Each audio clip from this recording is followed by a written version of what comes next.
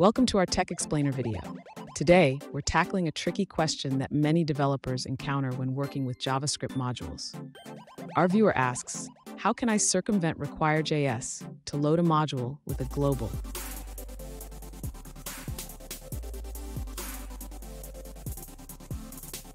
Let's break down the issue. The viewer is trying to load a JavaScript file from a bookmarklet, but the file is wrapped in a module pattern that doesn't play nicely with RequireJS. This can lead to complications when trying to access the global variable defined in the module.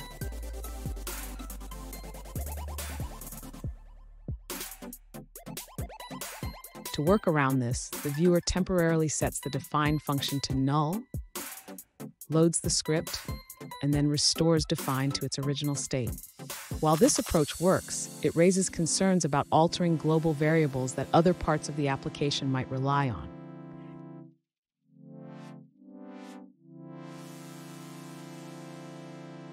So is there a better way to handle this situation?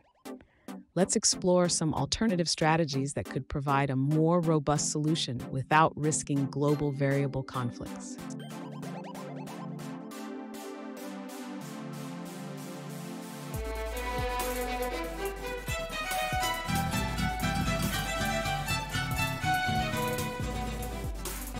Welcome back to another technical video. Today I'll be going through your question, answering it, and hopefully you find that solution that you need. Guys, remember to stay just a little bit crazy like me, and hopefully you get to that resolution. Now, let's continue on. To circumvent RequireJS when loading a module with global variables, we need to understand how the module is structured. The module checks if it's running in a Node or AMD environment, and if not, it assigns the exported value to a global variable.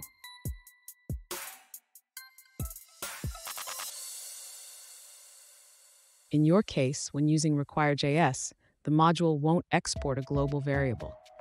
To work around this, you can temporarily set the define function to null before loading the script. This allows the script to execute without interference from RequireJS.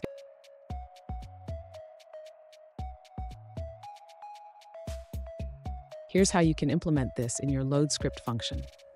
First, create a script element and set its source to the URL of your module.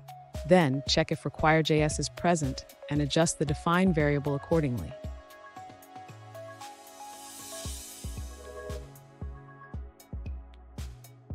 After the script loads, ensure to reset the define variable back to its original state. This prevents any unintended side effects on other parts of your application that may rely on RequireJS.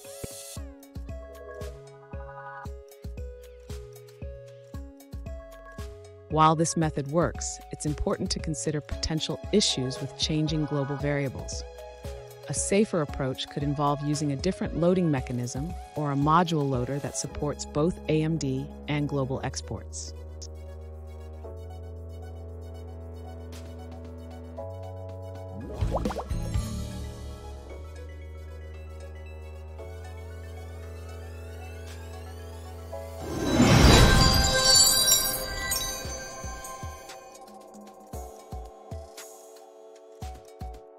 Let's now look at a user-suggested answer.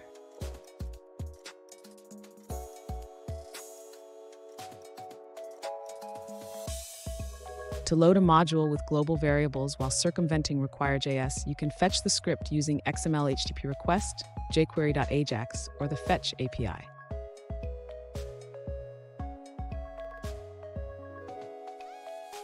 After fetching, you can manipulate the script and reassign the define function. There are two main options for this.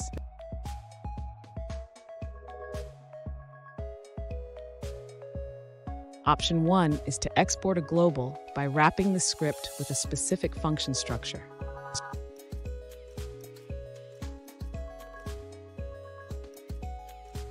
Option 2 involves handling module exports yourself by using a different wrapping function.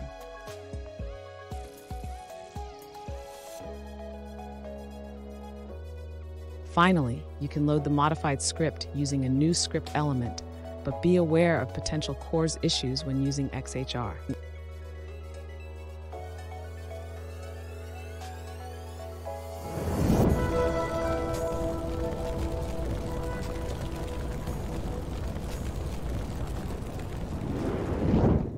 Let's now look at another user-suggested answer.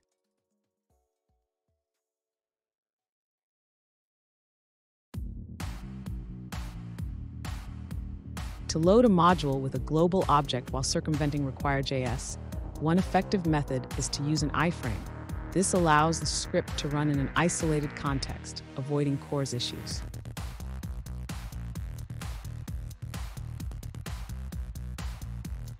Here's a code snippet that demonstrates this technique. It creates an iframe, loads the script, and then copies the global object to the parent window.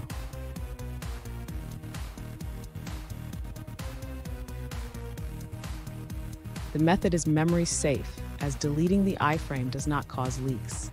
However, only the last instance of the global variable will be retained.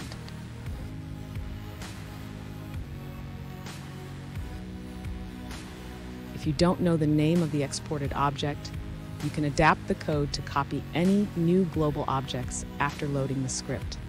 This is useful for modules that export multiple variables.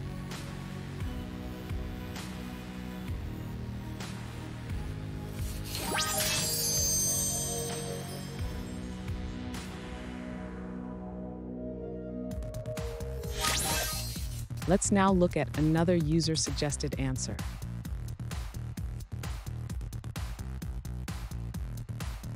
Choosing the right method to load a module with global depends on your project's needs. One approach is to temporarily undefine the define function, but this is not safe and can lead to issues.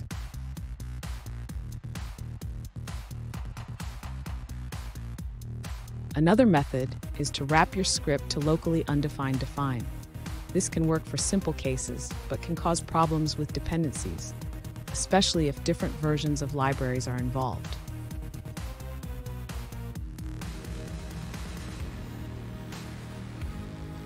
Using RequireJS context is a safer option. You can create a unique context for your bookmarklet, allowing you to load scripts and their dependencies without conflicts.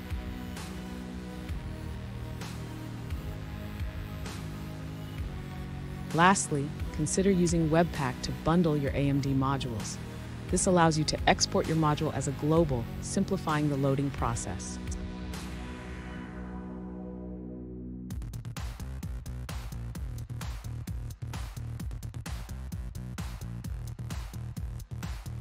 Let's now look at another user-suggested answer.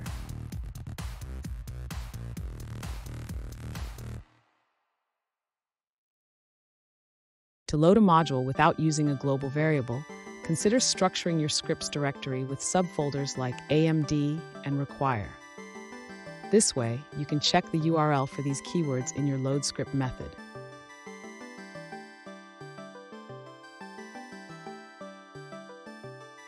For example, you can use a simple conditional to determine the loading method based on the URL. This avoids the need for global variables and improves your app's structure.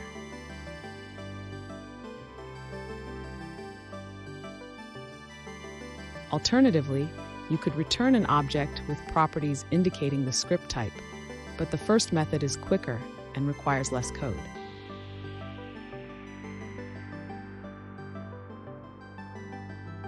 And that's it. I hope that helped find the resolution that you're looking for.